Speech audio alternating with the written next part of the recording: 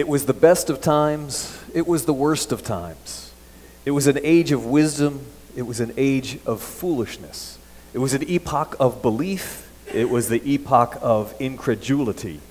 It was the season of light.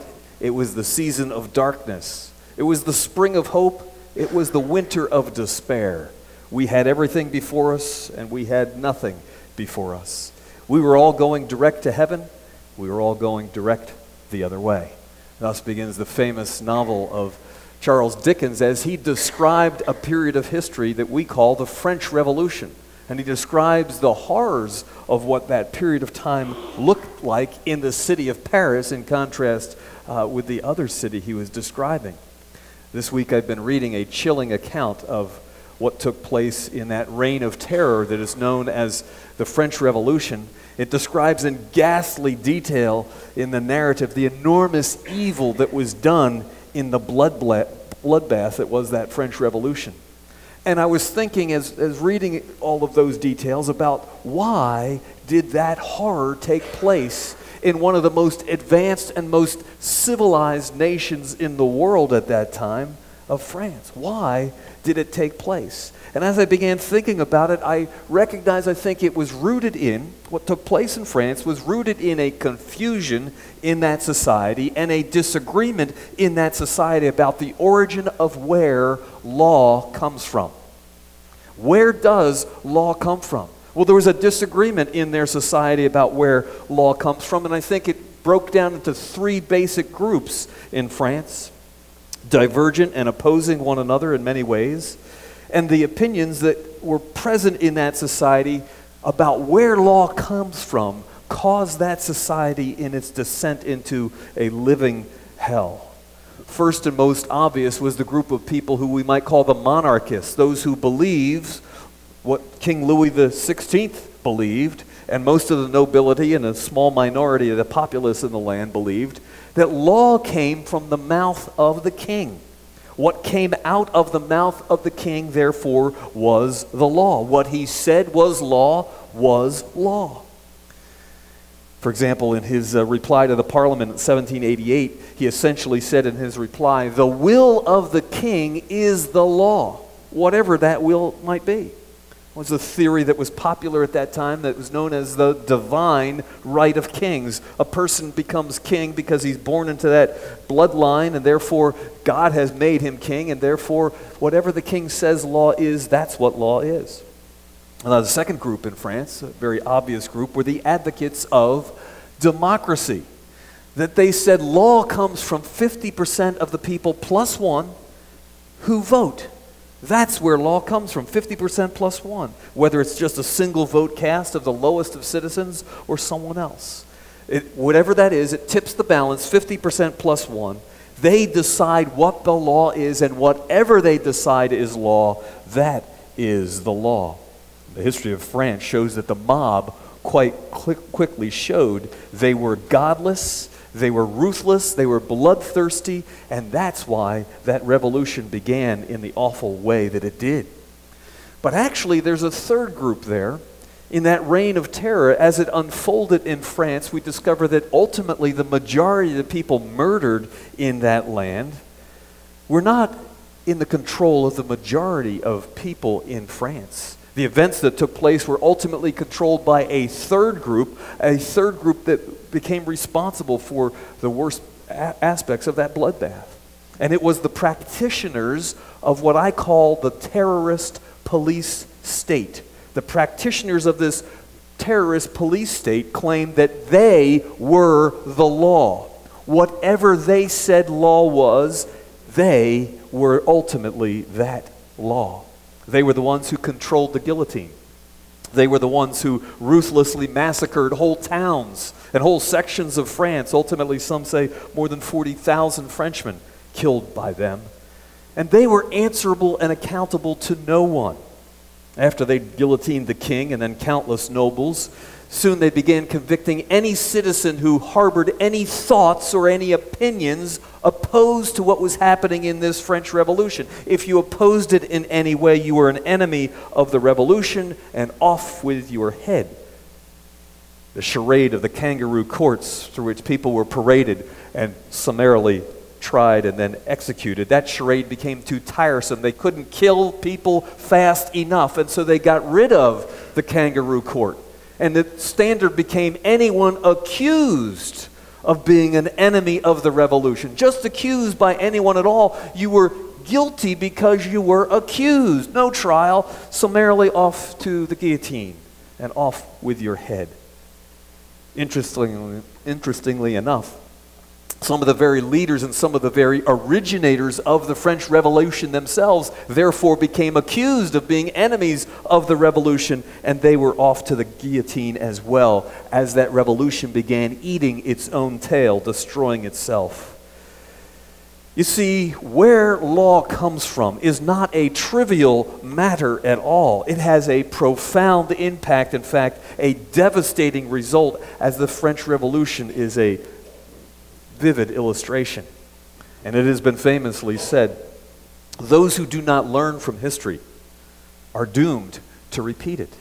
And so I began thinking about our day and the people in our day, where people today believe law comes from. What is the origin of law?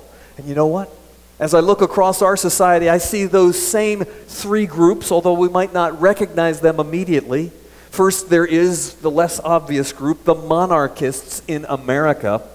They believe in a new version of the divine right of kings. For example, they believe that resident in the White House, they believe what he believes.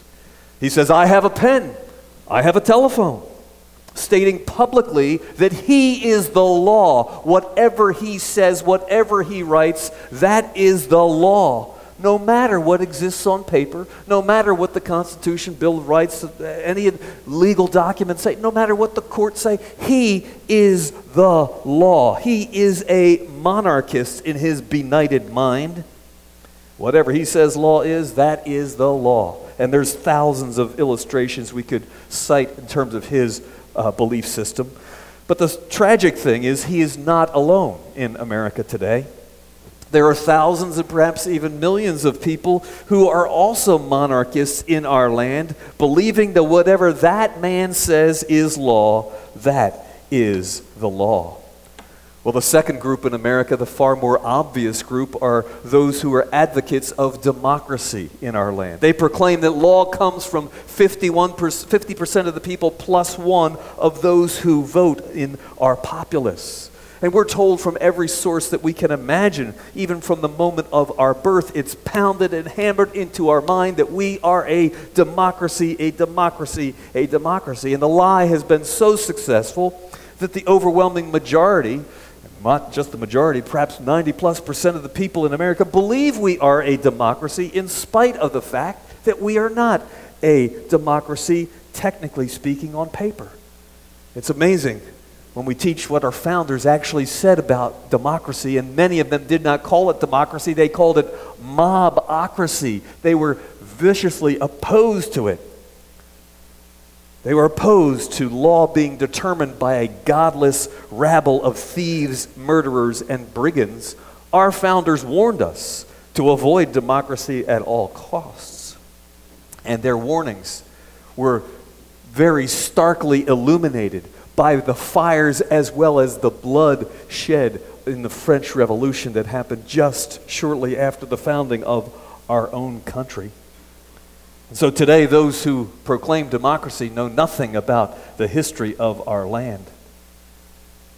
But there's a third group in our country that I think are even more dangerous than the first, the monarchists and the democracy advocates. It is the practitioners of the terrorist police state in America. Those who believe that the police state apparatus, that these people are the law. Whatever they say law is, that's what law is. If they say the Fourth Amendment to our Constitution does not matter anymore, it is no longer the law of our land, these people believe it's right. All they have to say is, oh, sorry, Fourth Amendment does not apply any longer. It is no longer the law. And regardless what any other authority says, regardless of what is technically the law in our country, they act as if they are the law. As police academies across our land produce each newly minted class of shock troops of Gestapo, our land comes closer and closer and closer into descending into a reign of terror. The apparatus of this police state includes the FBI, the CIA, Homeland Security, and of course the NSA. And the power of that police state apparatus is palpable. You can feel it. You can see evidences of it everywhere. Perhaps you heard the news earlier this month. A group of legislators down in Annapolis introduced a piece of legislation that would clearly cause a denial of services to any federal agencies engaged in warrantless electronic surveillance in a move aimed at curtailing the National Security Agency's power to monitor and track citizens. 8 Republicans in Annapolis in the House of Delegates introduced the Fourth Amendment Protection Act, which would deny the NSA material support, participation, or assistance in any form from the state of Maryland or any of its political subdivisions or any companies that do business with the state of Maryland. Quite a bold step, because the bill would deprive NSA's headquarters in Fort Meade of all water provided by public utilities, as well as all electricity. Furthermore, the state courts would be prevented from using any evidence gathered by the NSA, and the NSA would be prohibited from participating with any state universities partnering in research or in hiring. So it cut off the NSA in a significant way. So these legislators were attempting to fulfill their oath of office to the Constitution, to do their duty, to protect the state of Maryland, which was their jurisdiction, attempting to follow their oath of office. That was earlier this month, very, very quietly last week. So quietly almost you wouldn't hear it anywhere. Those same 8 Maryland House of Delegates quietly withdrew this bill from consideration at all. Why? All 8 folded. All 8 folded to the police state security apparatus. All 8 decided not to fulfill their oath of office. I wonder what the police state apparatus either has on them, or what it did to them, or threatened to do to them or their family, that persuaded each and every one of those 8 legislators to withdraw that bill from consideration. If history is our guide, my friends, we are in deep trouble here in America. We're in the same predicament in those who were at the leading edges, the beginning stages of the French Revolution. And the bottommost conflict in that day and the bottommost conflict in our day is exactly the same. It is this conflict that imperils what is good, what is noble, and indeed imperils our life itself. It is a conflict regarding the source of law. Where does law come from? Are the monarchists right? That whoever sits on the throne, whatever comes out of their mouth is law? Or are the advocates of democracy right? That whatever 50% plus 1 says is law is law? Or is it the practitioners of the terrorist police state? They are the source of law, or is there another way? Take your Bibles and turn to Exodus chapter 13, because there is another way, and it's given to us here in the instructions that Moses was given on the very first day that the children of Israel experienced the Exodus. Exodus chapter 13 and verse 1. This is after that tremendous night of Passover, where the children of Israel had their firstborn preserved, while the children of the rest of the land of Egypt, all the firstborn were killed throughout the land of Egypt, and they were thrust out by Pharaoh from Egypt. They left Egypt and they headed to their first encampment. So this is their first day of liberation from bondage and slavery in Egypt. And when they arrived at that encampment, God gave Moses this message. Exodus 13 and verse 1. And the Lord spoke unto Moses, saying, Sanctify unto me all the firstborn, whoever openeth the womb among the children of Israel, both of man and of beast, it is mine. And Moses said unto the people, Remember this day in which ye came out from Egypt, out of the house of bondage. For by strength of hand the Lord brought you out from this place. There shall no leavened bread be eaten. This day came ye out in the month Abib. And it shall be when the Lord shall bring thee into the land of the Canaanites and the Hittites and the Amorites and the Hivites and the Jebusites, which he sware unto thy fathers to give thee, a land flowing with milk and honey, that thou shalt keep this service in this month. 7 days shalt thou eat unleavened bread, and the seventh day shall be a feast to the Lord. Unleavened bread shall be eaten 7 days, and there shall no leavened bread be seen with thee, neither shall there be leaven seen with thee in all thy quarters. And thou shalt show thy son in that day, saying, This is done because of that which the Lord did unto me when I came forth out of Egypt. And it shall be for a sign unto thee upon thine hand, and for a memorial between thine eyes, that the Lord's law may be in thy mouth. For with a strong hand hath the Lord brought thee out of Egypt. Thou shalt therefore keep this ordinance in his season from year to year. Now, much of what we see, the instructions given in this passage, are a reiteration of what God has already commanded them to do in the last chapter. The details regarding the Feast of Unleavened Bread, 7 days, and how they were to keep that feast, as well as to keep the Feast of the Passover. This should remind us whenever something is important and God wants to catch our attention, he repeats it, as he does here in chapter 13. He repeats it to put emphasis upon it. But regarding the question of where does law come from, look closely at verse 9. Look at verse 9. And it shall be a sign unto thee upon thine hand. What shall be a sign? The commandments that God has given, God's word that he's given to them, shall be a sign unto thee upon thine hand, and for a memorial between thine eyes, that the Lord's law, note that phrase, that the Lord's law may be in thy mouth. You see, God's word tells us where true law comes from. It comes from the Lord God of all. It comes from the creator of all things, the God who brought this universe into existence, the God who also was bringing the children of Israel out of the land of Egypt, out of that land of bondage. He alone is the one true God. There is no other. And it is his law alone that is true law, the law that he has given to us here in his word, the Bible.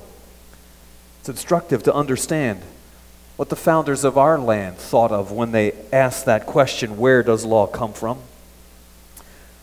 And what they believed made all the difference between the American War for Independence and the French Revolution.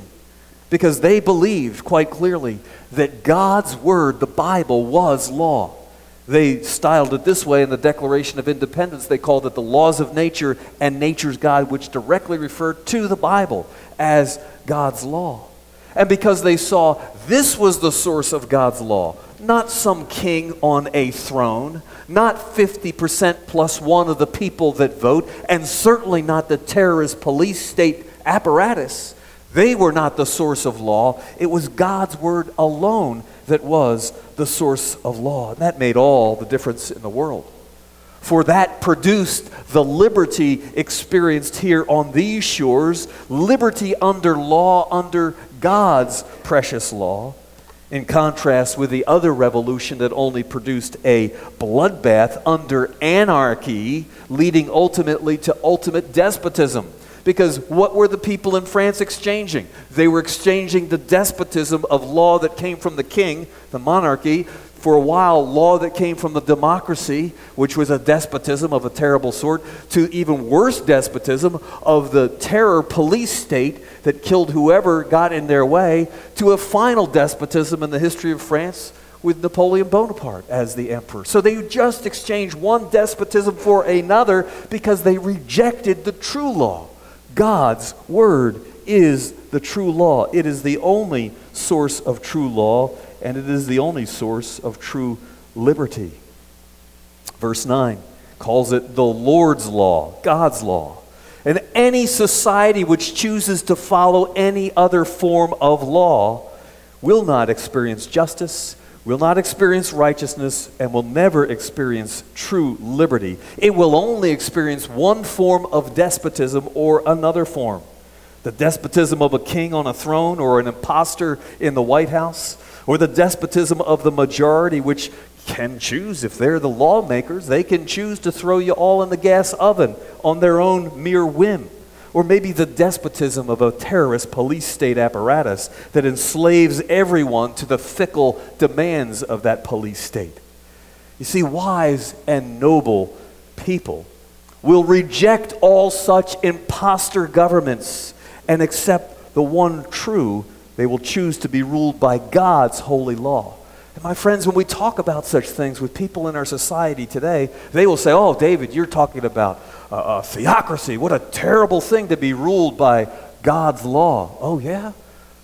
The history of the world and the history recorded in God's word tells us that when people reject God's law and God's rule, they are the poor losers because they will have nothing but death and theft and evil that will overwhelm that society. Take God's law, Moses is instructed, take God's law and make it a sign upon thine hand and for a memorial between thine eyes, that the Lord's law may be in thy mouth. It's interesting to see how this verse was interpreted by the Jews of Jesus' day. The Pharisees, these were the people of that day who were the most committed to scrupulously following the details of the law outwardly. That is, people would look at them outwardly and say, "Oh, these are the pious and these are the most righteous people." And so they took what Scripture intended to be figurative language and they made it very literal. They took a small piece of paper and they wrote the words recorded here in Exodus chapter 13. And they wrote that on a little scroll and they rolled it up in the scroll and they put it in a box and then they attached that box to their forehead. And they would walk around so that their eyes would always see this box on their forehead. And they took another box and did similar with Scripture and they would tie it to their arm. They believed that by doing this, they demonstrated outwardly that they were following the law given to hear. So they took the figurative language of Scripture and they distorted it into a gross materialism and a practice which Jesus himself clearly condemned in them in Matthew 23. These phylacteries, these little boxes, cube-shaped leather cases on their foreheads and on their hands. And it's interesting to find the details of it. One of the boxes would be tied to the left forearm close enough so that when they bent their arm, it would be a box that was over their heart. And they tied it with a very special knot that would be tied in the shape of the Hebrew letter Yod. And they would put a string that would tie to that box all the way up and around their middle finger. They believed that this was fulfilling what Scripture said, that it was to be on your hand. And yet, their hearts were completely far from fulfilling what the law spoke of. Yes, they had these outward things. In a sense, they could say, righteousness is how you dress. If you dress the right way, then you are righteous. That was the Pharisees' theory. And Jesus said, no. That's not at all. That literalistic interpretation is not at all the point. Israel was to remember they belonged to God. Israel was to remember the law of God in every part of their life and seek to obey God in everything they do. That was the point of what this was saying. It wasn't how you dressed, what clothes you put on that made the difference. It was what was in your heart. The Pharisees had taken this command and emptied it of all its true import, that is obedience to God's command. And Jesus taught that obedience is what God desires. The law of the Lord was to be a sign on your hands, such that whatever you did with your hands, whatever action you take at work and what you did at work, at home with your family, every action you did in life would be in accordance with God's perfect law, the law of liberty. I like how Paul expressed it when he encourages us to pray in 1 Timothy chapter 2. He says, "I will therefore that men pray everywhere, lifting up holy hands." That phrase, holy hands, is what God is concerned about. That our hands would be obedient to God's law, they will be holy hands. When they're disobedient to God's law, then we need to repent. We need to confess that sin. We need to, in a sense, cleanse our hands from the sins that we have committed. Lifting up holy hands without wrath and doubting. So God desires that our hands would be pure, that when we lift them up to Him in prayer. This means obeying God's law in all that we do. For example, if we obey God's commands, we will never use our hands to steal anything from anyone. We will not use our hands to murder. We will not use our hands to do evil. Instead, we will use our hands to do what is good, what is righteous, and what is in obedience to God's commands. And so we should see in our actions God's law on our hands, so to speak, so that as we're taking action, it's like, I am being certain that my hands are obeying God's law in all that they do. The second part of this command, a memorial between your eyes, is not just a little box that's put there, but rather that you would see everything in this world through the lens of Scripture.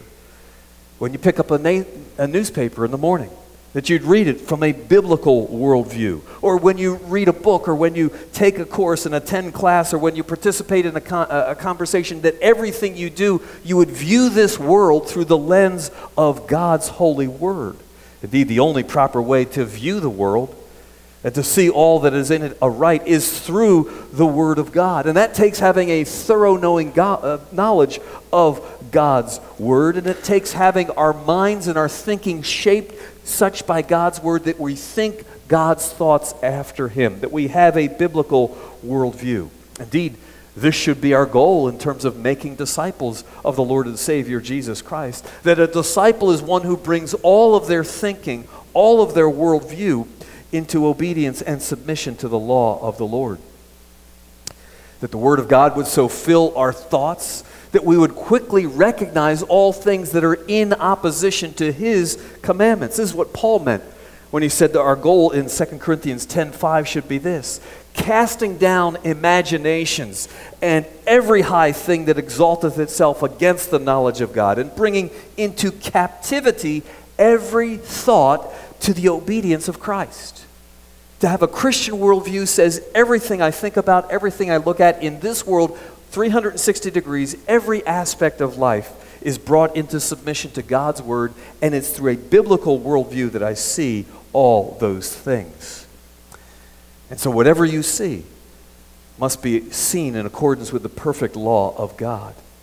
We need to remember, particularly in our day, which our culture has become a very, very visual culture, we need to remember what Jesus commanded us. If you have your Bible there, just turn for a moment to Luke chapter 11 and verse 34. Luke 11:34. Notice what Jesus' command was. Luke 11:34 says, "The light of the body is the eye. Therefore, when thine eye is single, that is holy, thy whole body is also full of light. But when thine eye is evil, thy body is full of darkness." So the warning given to us here is watch what you watch. Watch what you watch. Because the things that you watch that enter in through your eye gate will either fill your soul with darkness or fill your soul with light. So watch what you watch. Be very careful about what you take in. And be certain to take in God's Word in everything so that your mindset and your worldview is shaped by God's holy Word. Now let's look quickly at the third thing. Yes, your hands, God's law. Your eyes, God's law. Your mouth, God's law. And here the picture, the word picture basically being drawn is that of eating this book. Taking this book and eating it. Of course, again, it's not a physical idea that is being communicated here, but figuratively the idea of digesting God's Word so thoroughly into your being that it becomes part of you, just as you digest food. You've heard the reference said, but it's true here as well, that you are what you eat. Of course, you are what you eat is usually referring to food, but you are what you consume. And so if you consume God's Word, it will fill you with His truth. In contrast, if you fill yourself with junk food, spiritual junk food you might call it, you cannot expect to have spiritual health when you fill your soul with spiritual junk food. But the Lord actually taught us even more along these lines. It's not just what we take into our mouth, not just what we consume, but what comes out of our mouth that's also very important. Turn, if you would, to Mark 7. Mark 7, chapter 7 and verse 19. Because Jesus clearly here is saying in Mark 7:19, what defiles us is not the food that we take into our body, but rather what takes place in our soul. Look at 7:19 of Mark. Because it entereth, that is, the food entereth not into his heart, but into the belly, and goeth out into the draught, purging all meats. And he said, that which cometh out of the man, that defileth a man. For from within, out of the heart of men proceed evil thoughts, adulteries, fornications, murders, thefts, covetousness, wickedness, deceit, lasciviousness, an evil eye, blasphemy, pride, foolishness. All these evil things come from within and defile a man. So Jesus warns us not only to be very careful about what we take in, what we consume spiritually, but what comes out of our heart, for that will defile us. So the command of Exodus 13 and verse 9, in those three areas, all has to do with what we do with the Word of God. What we do with our hands in this world ought to be in accordance with the law of God, the Word of God. Should be done in full obedience to God's law. The way we see this world, the way we look upon this world, our worldview ought to be through the lens of God's law, God's Word. We ought to develop a full-orbed biblical worldview regarding every area of life, because God's law applies to every area of life. It speaks about medical issues. It speaks about economics. It speaks about every area of life. Nothing that is of any importance is left out. And thirdly, with our mouths, we ought to have a healthy intake of God's Word, so that what comes out of those mouths will also be in complete obedience to God's law. Think, if you will, for a moment, what would happen in our country? What a transformation in our country it would be if the more than 100 million people who claim to be Christians, who identify themselves as Christians in America, if those 100 million were to live this way. Hands obedient to God's Word, eyes looking at the world through the Word of God, a mouth consuming God's Word and what comes out in accordance with God's Word. If just the 100 million, not the 300 million, but just the 100 million that say they're Christians were to live this way, wow, what a transformation we would see in America overnight. That would bring true repentance. That would bring revival. And it wouldn't even matter if the pagans continued in their paganism, if the people who say they're Christians were to do this. So why don't Christians live this way?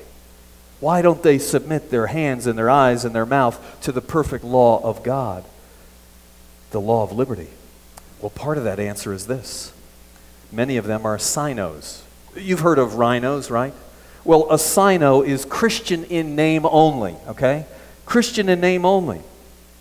Sinos need a living encounter with the Lord Jesus Christ that will lead them to true repentance and true salvation, coming to true faith in Christ. And so as we share the gospel with the lost, we need to recognize at times we may be speaking with someone who claims to be a Christian, who believes they're a Christian, but really they're just a sino instead of an actual Christian. That's part of the answer. I believe the rest of the answer is due to a lack of making disciples by the Church of Jesus Christ in this land. Yes, there are Christians who've truly come to faith in Jesus Christ, and yet they remain infantile Christians year in, year out, because they've never been discipled. They've never been forced to grow and move forward in their Christian faith. And that's the commission Jesus has given to us, not to go make converts, to make disciples. And a disciple is one who does seek to obey all of God's commands, to know all of those commands.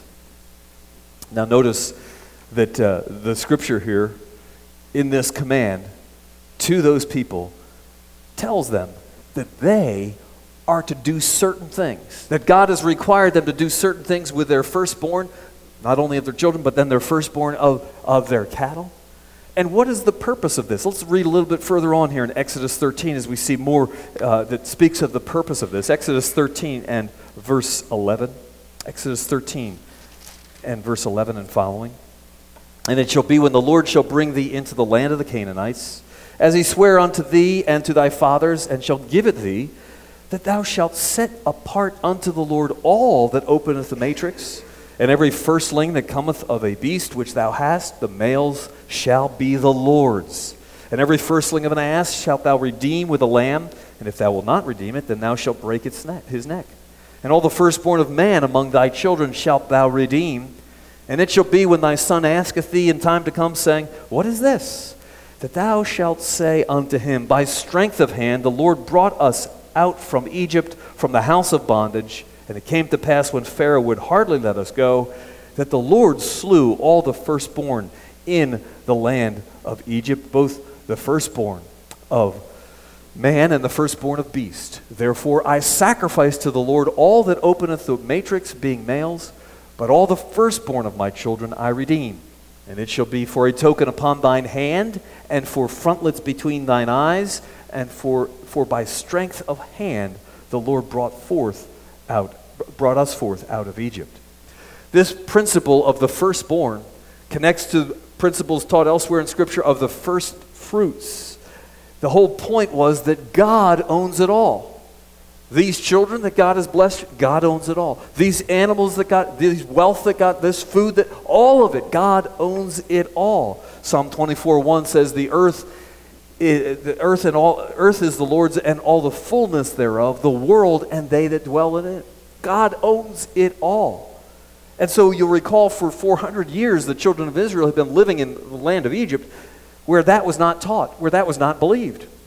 In fact, you recall in the time of Joseph, during the famine that came, the result of that famine is the Egyptians sold their land to the Pharaoh in order to get food so they would not starve to death.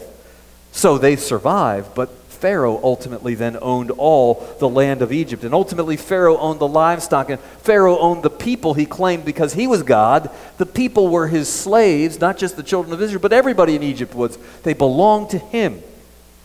Now it might surprise you to learn that our civil government thinks of itself just as Pharaoh did. After the Supreme Court case Kelo v. New London, our Supreme Court essentially said that the government owns all the land in these United States, and that the government can take it from you anytime it wants and give you any unjust compensation it chooses. Why would they say such a thing unless they believe that government was God? And if government was God, like Pharaoh believed he was, if that was true, well then of course, if God owns it all, he can take it. But the reality is, neither Pharaoh was God, nor is our government. They are mere worthless idols destined for the scrap heap of history. There is only one true God, and the fact of the matter is he owns it all. Everything belongs to him. We don't own anything. In fact, anything we do have, we are his stewards. He has entrusted it to us, what belongs to him, for the caretaking that he has entrusted to us.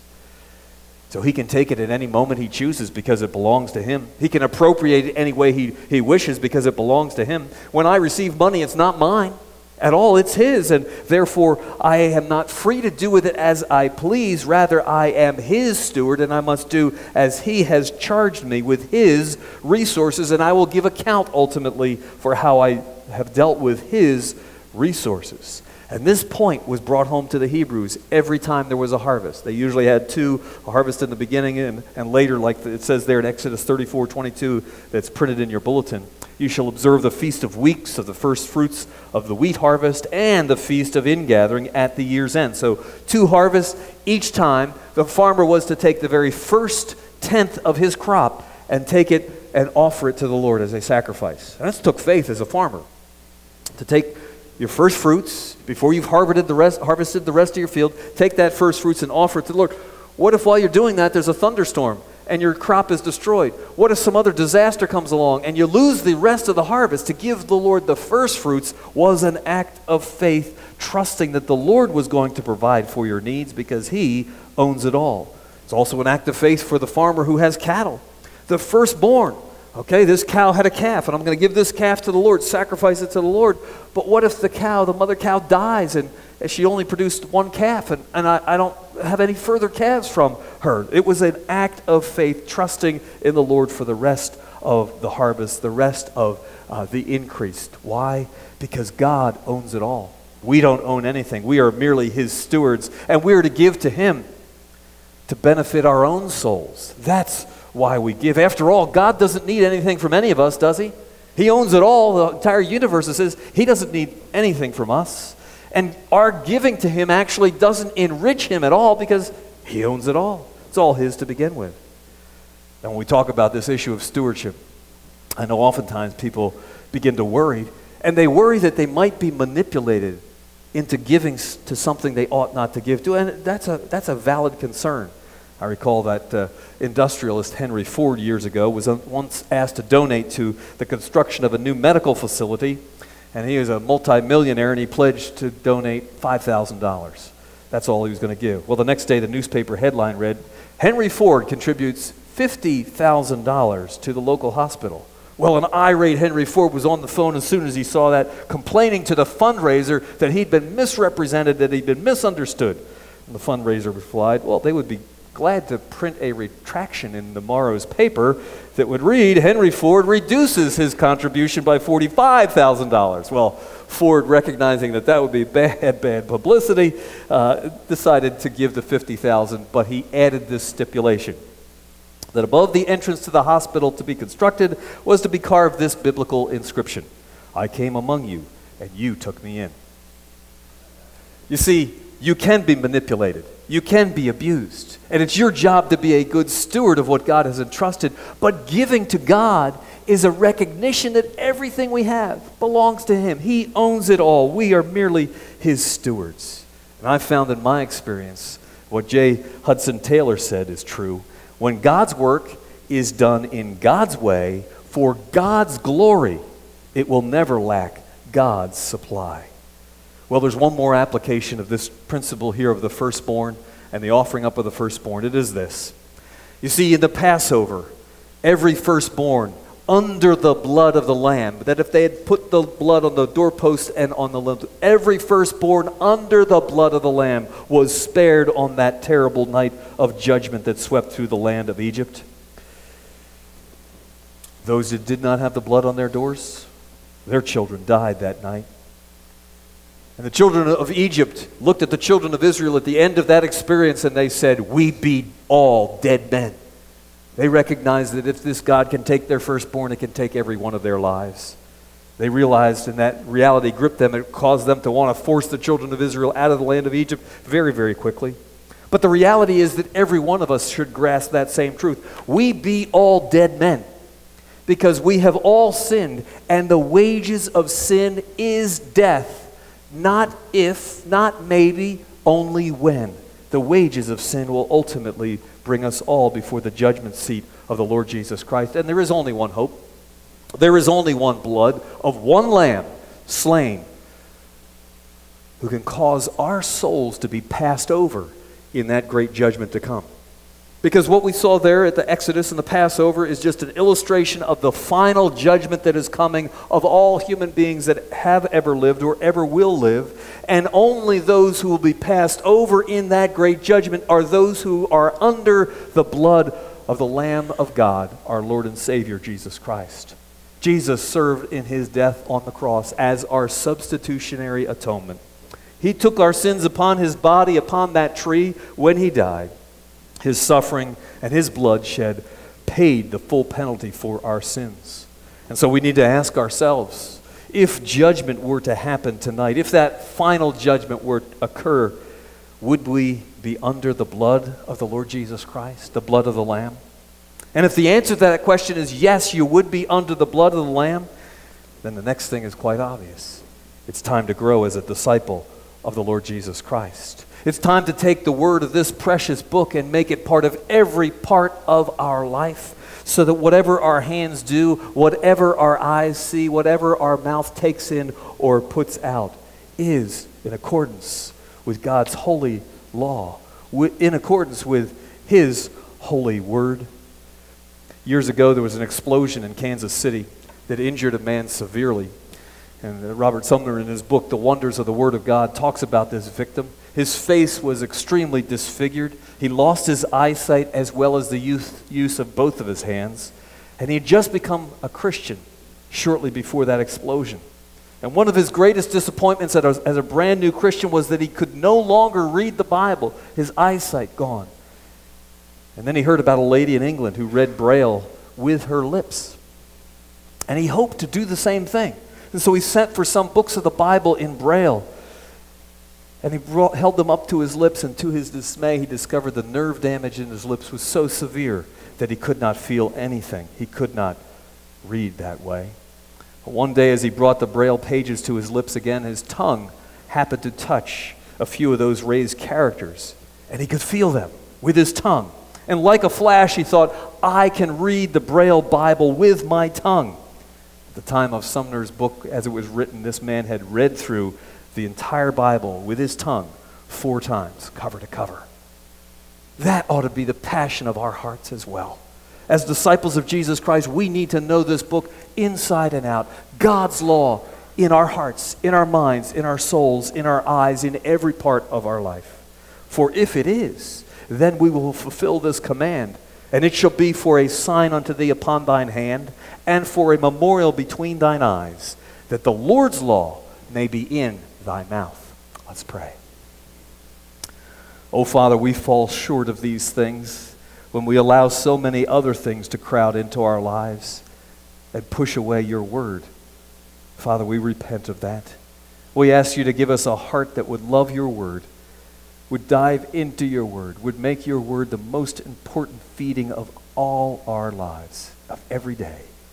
We ask these things in Jesus' blessed name. Amen.